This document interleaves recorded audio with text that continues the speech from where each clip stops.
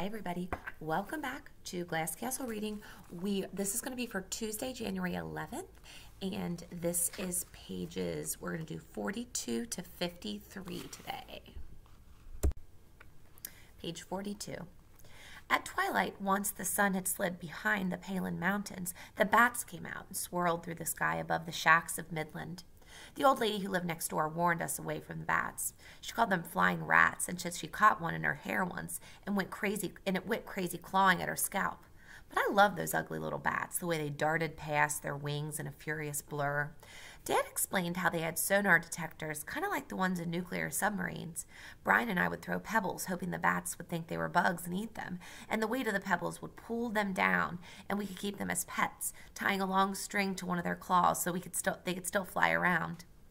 I wanted to train one to hang upside down from my finger. Those darn bats were always too clever to fall for our trick. They also had rabies, so stay away, kids. The bats were out, swooping and screeching when we left Midland for Blythe. Earlier that day, Mom had told us that the baby had decided it was big enough to come out soon and join the family. Once we were on the road, Dad and Mom got in a big fight over how many months she'd been pregnant. Mom said she was 10 months pregnant. Dad, who had fixed someone's transmission earlier that day and used the money he'd made to buy a bottle of tequila, said she probably lost track somewhere. I always carry my children longer than most women, Mom said. Lori is in my womb for 14 months. Bullshit, Dad said, unless Lori's part elephant. Don't you make fun of me or my children, Mom yelled. Some babies are premature. Mine were all post-mature. That's why they're so smart. Their brains had longer to develop. Dad said something about freaks of nature. Mom called Dad a Mr. Know-It-All Smarty Pants who refused to believe that she was special. Dad said something about Jesus H. Christ on a goddamn crutch, not taking too much time to gestate. Mom got upset at Dad's blasphemy, reached her foot over to the driver's side and stomped on the brake. It was the middle of the night and Mom bolted out of the car and ran into the darkness. You crazy bitch, Dad hollered. Get your goddamn ass back in this car. I'm whispering because Frizzle's sleeping by me and I don't want her to think I'm swearing at her.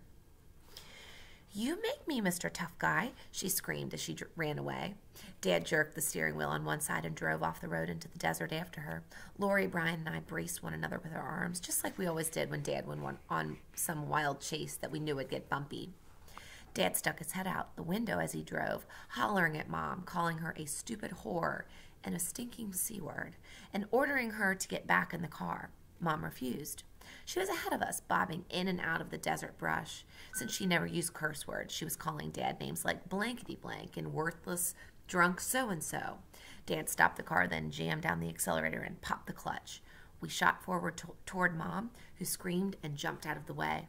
Dad turned around and went for her again. It was a moonless night, so we couldn't see Mom except for when she ran into the beam of the headlights. She kept looking over her shoulder, her eyes wide like a hunted animal's. We kids cried and begged Dad to stop, but he ignored us. I was even more worried about the baby inside Mom's swollen belly than I was about her. The car bounced on holes and rocks, brush scratching against its sides, and dust coming through the open windows. Finally, Dad cornered Mom against some rocks. I was afraid he might smush her with the car, but instead he got out and dragged her back, legs flailing, and threw her into the car. We banged back through the desert and onto the road. Everyone was quiet except Mom, who was sobbing that she really did carry Lori for 14 months. Mom and Dad made up the next day, and by late afternoon, Mom was cutting Dad's hair in the living room in the apartment we rented in Blythe. He'd taken off his shirt and was sitting backward on a chair with his head bowed and his hair combed forward. Mom was snipping away while Dad pointed out the parts that were still too long. When they were finished, Dad combed his hair back and announced that Mom had done a hell of a fine shearing job. Our apartment was in a one-story cinder block building on the outskirts of town.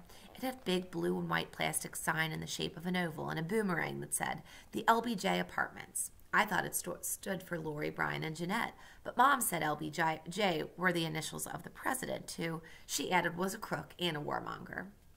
A few truck drivers and cowboys had rooms at the LBJ Apartments, but most of the other people who lived there were migrant workers and their families. We heard them talking through the thin sheetrock walls. Mom said it was one of the bonuses of living at the LBJ Apartments because we'd be able to pick up a little Spanish without even studying. Blythe was in California, but the Arizona border was within spitting distance. People who lived there liked to say the town was 150 miles west of Phoenix, 250 miles east of Los Angeles, and smack dab in the middle of nowhere. but they always said it like they were bragging. Mom and Dad weren't exactly crazy about Blythe. Too civilized, they said, and downright unnatural, since no town the size of Blythe had any business existing out in the Mojave Desert. It was near the Colorado River, founded in back in the 19th century by some guy who figured out he could get rich turning the desert into farmland. He dug a bunch of irrigation ditches that drain water out of the Colorado River to grow lettuce and grapes and broccoli right there in the middle of all the cactus and sagebrush. Dad got disgusted every time we drove past one of those farm fields with their irrigation ditches wide as moats. It's a goddamn perversion of nature, he'd say. If you want to live in the farmland, haul your sorry hide off to Pennsylvania. If you want to live in the desert, eat prickly pears, not iceberg pansy-ass lettuce. That's right, Mom would say. Prickly pears have more vitamins anyway. Living in a big city like Blythe meant I had to wear shoes. It also meant I had to go to school. School wasn't so bad. I was in the first grade, and my teacher, Miss Cook, always chose me to read aloud when the principal came into the classroom. The other students didn't like me very much because I was so tall and pale and skinny and always raised my hand too fast and waved it frantically in the air whenever Miss Cook asked a question. A few days after I started school, 4 Mexican girls followed me home and jumped me in the alleyway near the LBJ apartments. They beat me up pretty bad, pulling my hair and tearing my clothes and calling me a teacher's pet and a matchstick. That night I came home with scraped knees and elbows and a busted lip.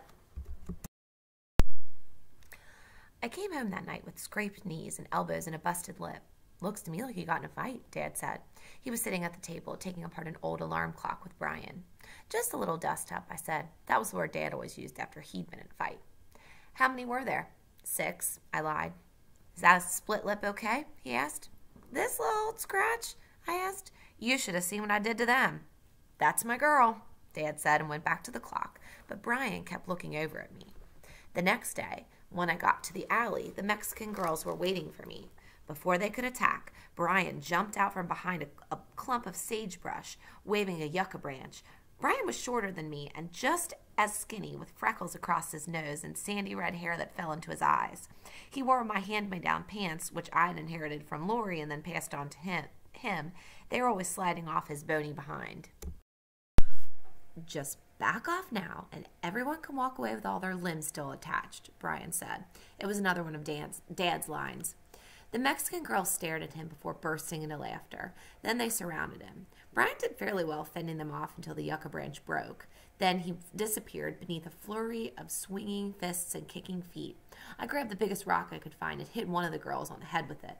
From the jolt in my arm, I thought it cracked her skull. She sank to her knees. One of her friends pushed me to the ground and kicked me in the face, and then they all ran off, the girl I had hit holding her head as she staggered along. Brian and I got up. His face was covered with sand.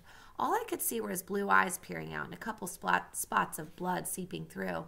I wanted to hug him, but that would have been too weird. Brian stood up and gestured for me to follow him. We climbed through a hole in the chain-link fence he had discovered that morning and ran into the iceberg lettuce farm next to the apartment building. I followed him through the rows of big green leaves, and we eventually settled down to feast, burying our faces in the huge wet heads of lettuce and eating until our stomachs ached. I guess we scared him off pretty good, I said to Brian. I guess, he said. He never liked to brag, but I could tell he was proud he had taken on 4 bigger, tougher kids, even if they were girls. Lettuce war, Brian shouted. He tossed a half-eaten head at me like a grenade. We ran along the rows, pulling up heads and throwing them at each other. A crop duster flew overhead. We waved at it as it made a pass above the field.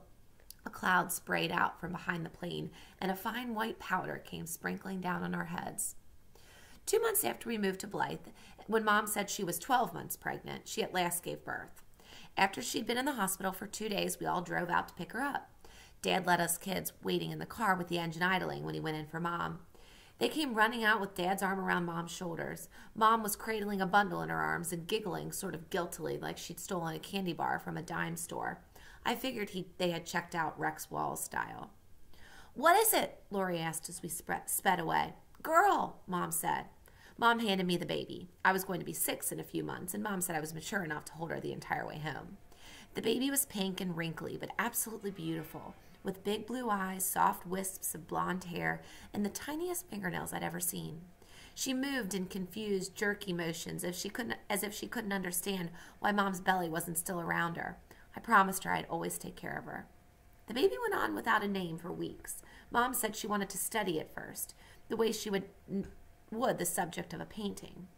We had a lot of arguments over what the name should be. I wanted to call her Rosita after the prettiest girl in my class, but Mom said that name was too Mexican. I thought we weren't supposed to be prejudiced, I said. It's not being prejudiced, Mom said. It's a matter of accuracy in labeling. She told us that both our grandparents were angry because neither Lori nor I had been named after them, so she decided to call the baby Lily Ruth Maureen. Lily was Mom's mother's name, and Irma Ruth was Dad's mother's name. But we called the baby Maureen, a name Mom liked because it was a diminutive of Mary, so she'd also be naming the baby after herself, but pretty much no one would know it because her name's Rosemary. That, Dad told us, would make everyone happy except his mom, who hated the name Ruth and wanted the baby called Irma, and Mom's mom, who would hate sharing her namesake with Dad's mom. A few months after Maureen was born, a squad car tried to pull us over because the brake lights on the green caboose weren't working. Dad took off. He said that if the cops stopped us, they'd find out we had no registration or insurance and that the license plate had been taken off another car, and they'd arrest us all.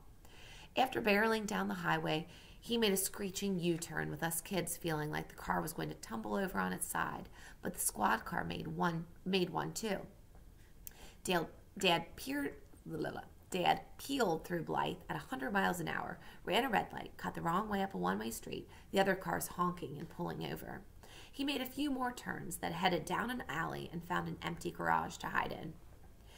We heard the sound of the siren a couple blocks away, and then it faded. Dad said that since the Gestapo would have their eyes out for the green caboose, we'd have to leave it in the garage and walk home. The next day, he announced that Blythe had become a little too hot and we were hitting the road again. This time, he knew where we were going. Dad had been doing some research and settled on a town in northern Nevada called Battle Mountain. There was gold in Battle Mountain, Dad said, and he intended to go after it with the prospector. Finally, we were going to strike it rich. Mom and Dad rented a great big U-Haul truck. Mom explained that since only she and Dad could fit in the front of the U-Haul, Lori, Brian, Maureen, and I were in for a treat. We got to ride in the back. It would be fun, she said, a real adventure. But there wouldn't be any lights, so we'd have to use all of our resources to entertain one another. Plus, we were not allowed to talk. Since it was illegal to ride in the back, anyone who heard us might call the cops. Mom told us the trip would be about 14 hours if we took the highway, but we should tack on a couple more hours because we might make some fun scenic detours. We packed up what furniture we had. There wasn't much, mostly parts for the prospector and a couple of chairs and Mom's oil paintings and art supplies. When we were ready to leave, Mom wrapped Maureen in a lavender blanket and passed her to me, and we kids all climbed in the back of the U-Haul. Dad closed the doors. It was pitch black and the air smelled stale and dusty. We were sitting on the ribbed wooden floor on frayed stained blankets used to wrap furniture, feeling for one another with our hands. Here goes the adventure. Here goes the adventure, I whispered. Shh, Lori said. The U-Haul started up and lurched forward. Maureen let loose with a loud, high-pitched wail. I shushed her and rocked her and patted her, but she kept crying, so I gave her to Lori, who whispered sing-song into her ears and told jokes. That didn't work either, so we begged Maureen to please stop crying, and then we just put our hands over our ears. After a while, it got cold and uncomfortable in the back of the dark U-Haul. The engine made the floor vibrate, and we'd all go tumbling whenever we hit a bump. Several hours passed. By then, we were all dying to pee and wondering if Dad was going to pull over for a rest stop. Suddenly, with a bang, we hit a huge pothole, and the back doors of the U-Haul flew open. The wind shrieked through the compartment. We were afraid we were going to get sucked out, and we all shrank to the back against the prospector. The moon was out. We could see the glow from the U-Haul's taillights and the road we'd come down, stretching back through the silvery desert. The unlocked doors swung back and forth with loud clangs. Since the furniture was stored between us and the cabin, we couldn't knock on the wall to get Mom and Dad's attention. We banged on the sides of the U-Haul and hollered as loud as we could, but the engine was too noisy and they didn't hear us. Brian crawled to the back of the van. When one of the doors swung in, he grabbed at it, but it flew open again, jerking him forward. I thought the door was going to drag Brian out, but he jumped back just in time and scrambled along the wooden floor toward Lori and me. Brian and Lori held tight to the prospector, which Dad had tied securely with ropes. I was holding Maureen, who for some strange reason had stopped crying. I wedged myself into a corner. It seemed like we'd have to ride it out. Then a pair of headlights appeared way in the distance behind us. We watched as the car slowly caught up with the U-Haul. After a few minutes, it pulled right behind us. Its headlights caught us there in the back of the cab. The car started honking and flashing its brights. Then it pulled up and passed us. The driver must have signaled Mom and Dad because the U-Haul slowed to a stop and Dad came running back with a flashlight. "What the hell is going on?" he asked. He was furious. We tried to explain that it wasn't our fault the doors blew open, but he was still angry. I knew he was scared, too. Maybe even more scared than angry. "Was that a cop?" Brian asked. "No," Dad said. "And you're sure as hell lucky it wasn't, or he'd be hauling your asses to jail." After we peed, we climbed back in the truck and watched as Dad closed the doors. The darkness enveloped us again. We could hear Dad locking the doors and double-checking them. The engine restarted, and we continued on our way. Battle Mountain had started out as a mining post settled 100 years earlier by people hoping to strike it rich, but if anyone had ever struck it rich in Battle Mountain, they must have moved somewhere else to spend their fortune. Nothing about the town was grand, except a big empty sky, and off in the distance the stony purple Tuscarora Mountains running down the Table Flat Desert. The main street was wide, with sun-bleached cars and pickups parked at an angle by the curb. Only a few blocks along, flanked on both sides with low, flat-roofed buildings made of adobe or brick. A single streetlight flashed red day and night. Along Main Street was a grocery store, a drugstore, a Ford dealership, a Greyhound bus station, and two big casinos, the Owl Club and the Nevada Hotel. The buildings, which seemed puny under the huge sky, had neon signs that didn't look like they were on during the day because the sun was so bright. We moved into a wooden building on the edge of town that had once been a railroad depot. It was 2 stories tall and painted an industrial green, and was so close to the railroad tracks you could wave to the engineer from the front window. Our new home was one of the oldest buildings in town, Mom proudly told us, with a real frontier quality to it. Mom and Dad's bedroom was on the 2nd floor where the station manager had once had his office. We kids slept downstairs in what had been the waiting room. The old restaurants were still there, but the toilet had been ripped out of one and a bathtub put in its place. The ticket booth had been converted into a kitchen. Some of the original benches were still bolted to the unpainted wood walls, and you could see the dark, worn spots where prospectors and miners and their wives and children had sat waiting for the train, their behinds polishing the wood. Since we didn't have money for furniture, we improvised. A bunch of huge wooden spools, the kind that hold industrial cable, had been dumped on the side of the tracks not far from our house, so we rolled them home and turned them into tables. What kind of fools would waste money on store-bought tables when they can have these for free? Dad said as he pounded the top of the spools to show us how sturdy they were. For chairs, we used some smaller spools and a few crates. Instead of beds, we kids each slept in a big cardboard box like the ones refrigerators got delivered in. A little while after we'd moved into the depot, we heard Mom and Dad talking about buying us kids real beds, and we said they shouldn't do it. We liked our boxes. They made going to bed seem like an adventure. Shortly after we moved into the depot, Mom decided what we really needed was a piano. Dad found a cheap upright when a saloon in the next town over went out of business, and he borrowed a neighbor's pickup to bring it home. We slid off the pickup down a ramp, but it was too heavy to carry. To get it into the depot, Dad devised a system of ropes and pulleys that he attached to the piano in the front yard and ran through the house and out the back door where they were tied to the pickup. The plan was for Mom to ease the truck forward, pulling the piano into the house, while Dad and we kids guided it up the ramp of planks and through the front door. "Ready?" Dad hollered when we were all in our positions. "Okie doke," Mom shouted. But instead of easing forward, Mom, who had never quite gotten the hang of driving, hit the gas pedal hard and the truck shot ahead. The piano jerked out of our hands, sending us lurching forward, and bounced into the house, splintering the door frame. Dad screamed at Mom to slow down, but she kept going and dragging the screeching, chord-banging piano across the depot floor and right through the rear door, splintering its frame too, and then out into the backyard where it came to rest next to a thorny bush. Dad came running through the house. "What in the Sam Hill were you doing?" he yelled at Mom. "I told you to go slow." "I was only doing 25, Mom said. "You get mad at me when I go that slow on the highway." She looked behind her and saw the piano sitting in the backyard. "Oopsie daisy," she said. Mom wanted to turn around and drag it back into the house from the other direction, but Dad said that was impossible because the railroad tracks were too close to the front door to get the pickup in position. So the piano stayed where it was, On the days Mom felt inspired, she took her sheet music and one of our spool chairs outside and pounded away at her music back there. Most pianists never get the chance to play in the great outdoors, she said, and now the whole neighborhood can enjoy the music too.